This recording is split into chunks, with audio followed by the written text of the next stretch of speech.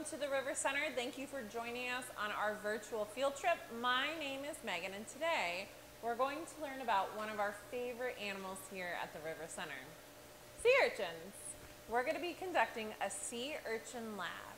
So I'm standing in front of the touch tank here, and all of the animals that you're going to see all have some things in common. So let's take a closer look.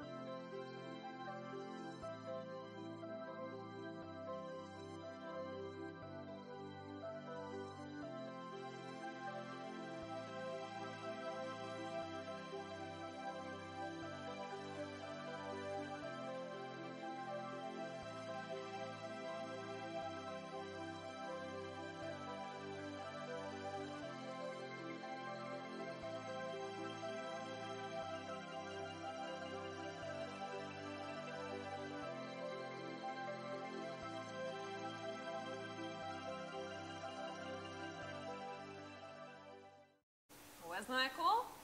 So what makes all of these animals similar?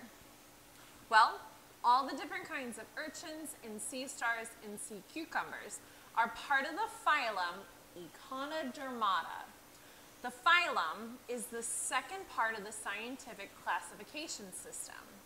Kingdom, phylum, class, order, family, genus, and species.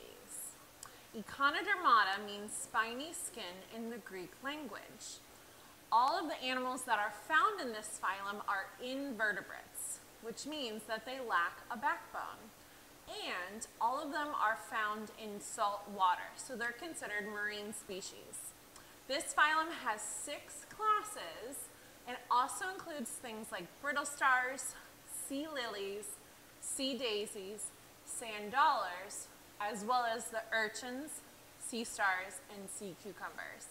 There's actually more than 7,000 species of echinoderms that are living today. So these animals share some common characteristics. First, they all have a radial symmetry. Their body is round, cylindrical, and star-shaped. Their body is unsegmented. They have the ability to regenerate or regrow certain parts of their body. They have a water vascular system, which means that they don't have blood like humans do. They're benthic organisms and are found on the bottom of the body of water. So that's a little overview about the animals that are echinoderms. I'm going to send it over to Jocelyn, where she's going to show you some experiments using sea urchins. Hey everybody, I'm Jocelyn, and now we're ready to start our lab. As scientists, we always start with observations first. So I'm going to invite you to come over to my aquarium here, and we are going to observe some sea urchins. What are some of the first things that you notice? What do you see? What color are our sea urchins? Well, they're not all the same color, are they? We have some kind of reddish ones, got a green one, a pink one that's kind of white with reddish spines. They're all different colors, but they're all kind of the same shape, aren't they? They're pretty round. Do you see any of them moving? I bet you can see some of their spines moving. The spines are those pokey little things that you see sticking out of their bodies. Spines are moving. Do you see anything else moving? Perhaps something that looks like a little thread? Do you see that? What are some of the things that we don't see? Well, I don't see any eyes, do you? Or nose? I don't see any fins or a tail. or scales, or a mouth. They don't look very much like fish, do they? No, they don't, because they're not fish. These are sea urchins. I'm going to take one of the sea urchins and I'm going to move him over here to our testing area. Okay, let's try, well, he's been kind of moving around a little bit. Let's try you. Okay, so we're going to move him over here. Okay, now, we can see all the same things that we saw over there. His spines are moving, and I see some little thread-like things that they're moving as well. Those are his tube feet. The tube feet are little tiny suction cups that actually help the sea urchin to move. And you'll find those tube feet lined up in between those spines. Now that we're looking at him a little bit closer, you'll notice that all of the spines are in rows and all of the tube feet are in rows. We call this radial symmetry. All right, so now I'm going to change something in his environment. I am going to place my finger on top of him and we're going to see what happens.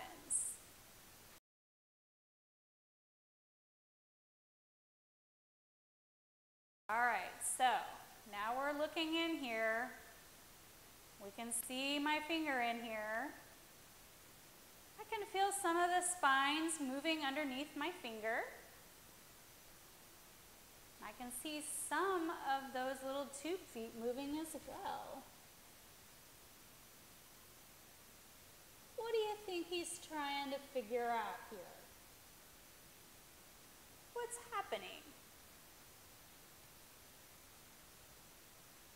Well, the spines are moving toward my finger, and I can feel some of the tube feet now on my finger. They use their spines for protection and for movement. And the tube feet are used for movement, as well as touching and tasting. So right now, he's actually kind of tasting me too. He's also moving inside. I don't know if you can see that or not, but he's moving underneath me too. Is he moving away from my finger? What is he doing, I wonder?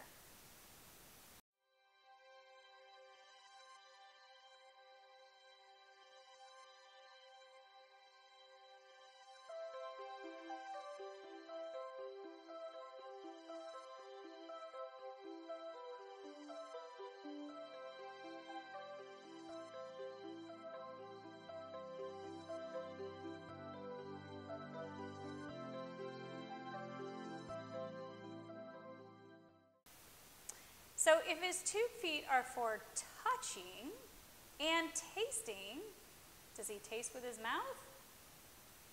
No. I wonder where his mouth is. Now I'm going to take my finger out and we're going to change our urchin again. Now this time I'm going to take him and I'm going to give him a little gentle twist because he's already stuck.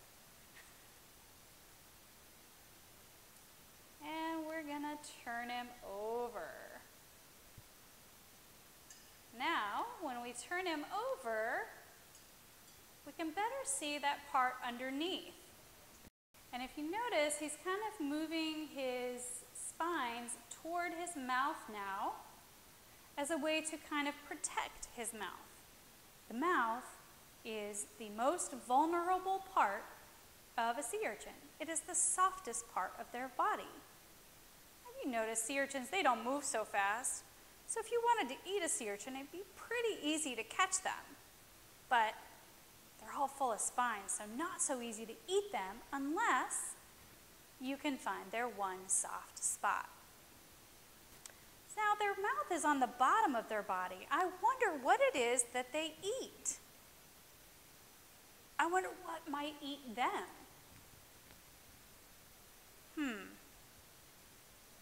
Well, if they eat things that are underneath their body, because that's where their mouth is, they must eat things like algae and detritus and things like that. Things that they can crawl on and then eat. Things that might eat them are certain kinds of fish, right, that might have teeth that can crunch through all those spines and things.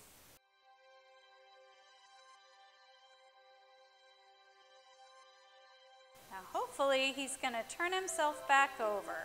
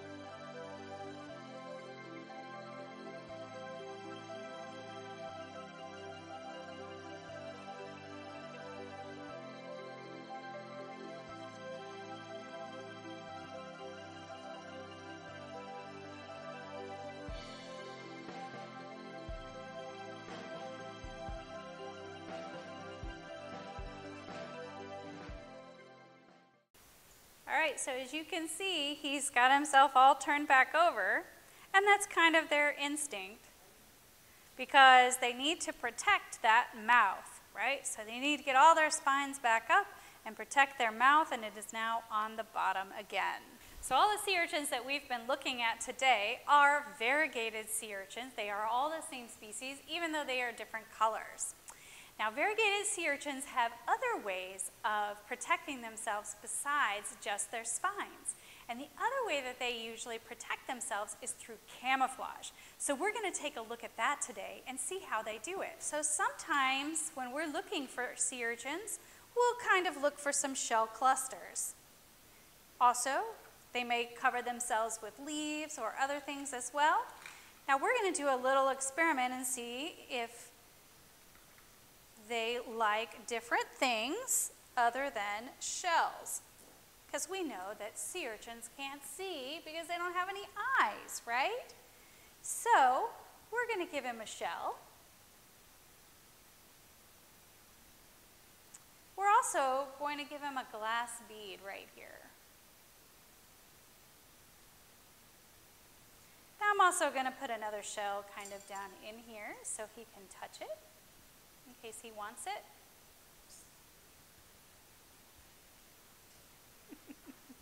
I'll put another glass bead down here as well and see.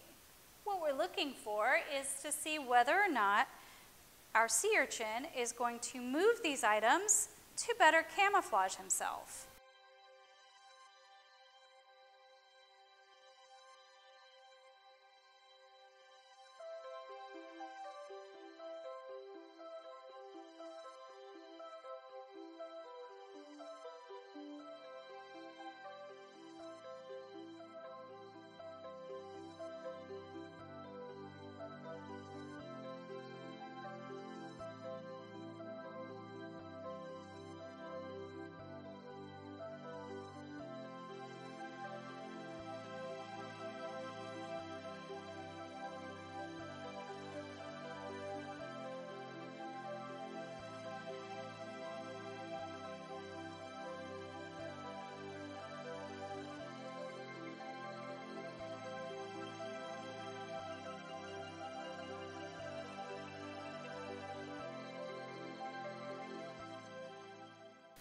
Well, some of our shells have changed position. He's dropped one of the gems, but one of the gems is actually moving underneath him.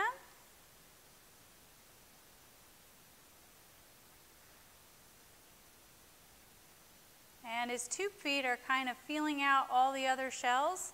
And he's picked up an additional shell with his tube feet. You can see that here. He's picked up this one. Looks like he's got at least 2 shells and maybe one of the jewels. Here we go.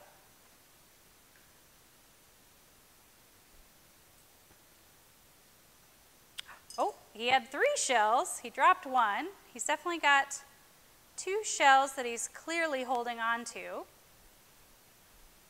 And he had moved that green jewel underneath him, but he didn't actually attach his tube feet to it. Now, sea urchins have an interesting adaptation. If they are injured, they can regrow their spines and part of their test. That's the skeleton or structure of the sea urchin.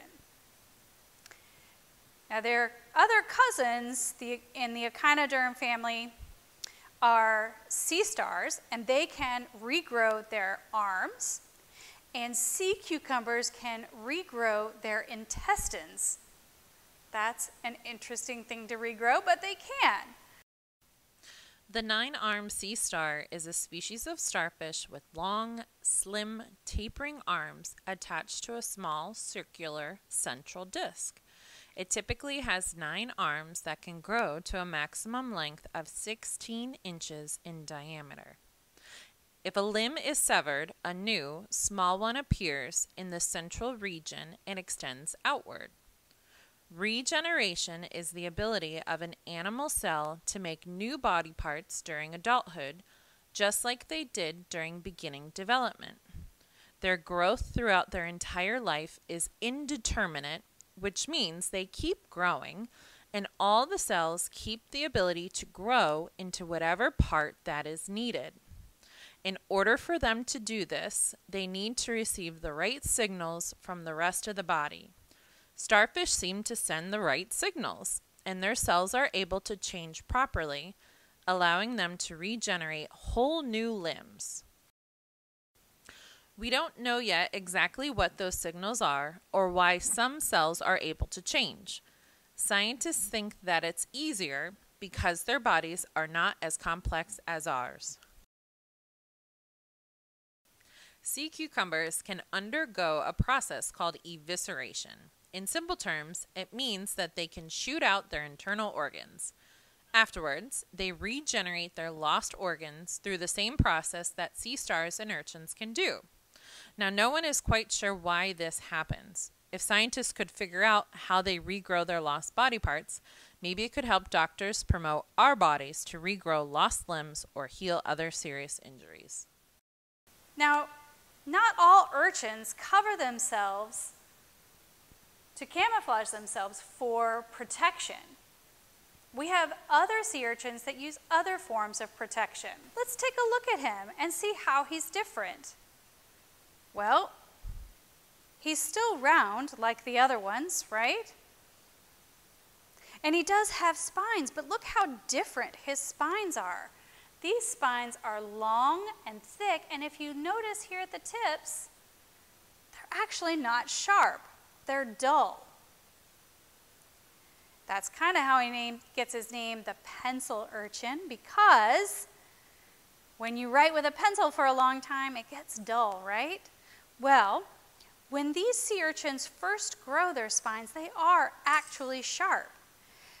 But they use these strong, thick spines to wedge themselves really tightly into rocks and corals and things like that to prevent their predators from pulling them out and eating them. And that's how they wear down the tips on their spines so that they're dull. So this is a slate pencil urchin. Now if I turn him over, you'll see he does have a mouth just like the other ones. Okay? Now his spines here are a little bit shorter, a little bit nubbier, but he does also have tube feet, and they do grow in between his spine rows, just like our variegated sea urchin. He won't use shells to protect or camouflage himself. They will always try to find somewhere, a little crevice or something where they can kind of tuck in and hide from their predators. And he's moving a little bit. These guys actually tend to move a lot slower than our variegated sea urchins. Probably because they spend most of their day just sitting in a crevice. So, now we've seen some interesting behaviors that sea urchins will do when their circumstances change. First, I put my finger on the top of one of the sea urchins, and his tube feet and his spines moved toward my finger. Next, I turned him over so we could get a better look at his mouth, but he didn't like that so much. He wanted to protect his mouth, so he did flip himself back over. And now we gave him a few different items for him to use for camouflage, and he selected a couple of the ones that he liked. Now, I keep saying he likes and things like that, but you know what? Sea urchins don't actually have feelings. In fact, sea urchins don't even really have a brain. They have what we call a neural net. So, these sea urchins are using their senses that they have to determine the best thing that they can use for camouflage based on the senses that they have, which is touch and taste. Now that we've learned all about sea urchins, I'm going to ask you a question. Why are sea urchins important? How are they helpful to the ecosystem? Well, my name is Sarah, and I'm actually going to tell you guys why they're important. So sea urchins are an important part of our food webs. Lots of other marine animals like to eat urchins. Some predators, including crabs, certain kinds of sea stars, snails, sea otters, some birds, fish, and even people like to eat sea urchins. They're also very important because of what they eat. Sea urchins eat plant and animal matter, including kelp, seagrasses, decaying matter, algae, dead fish, sponges, mussels, and barnacles. A healthy food web is when all the food chains are balanced. Sea urchin habitats include seagrass, sea flats, mud flats, mangroves, rocky inlets, and coral reefs throughout the world. Healthy habitats equal healthy ecosystems. Our world is all connected. Healthy habitats include having healthy water. And clean water for sea urchins also means clean water for people in our community. So how can you help? Try participating in a local cleanup of our rivers, our beaches, and our shorelines. Limit the amount of fertilizers and pesticides that are placed on lawns and gardens.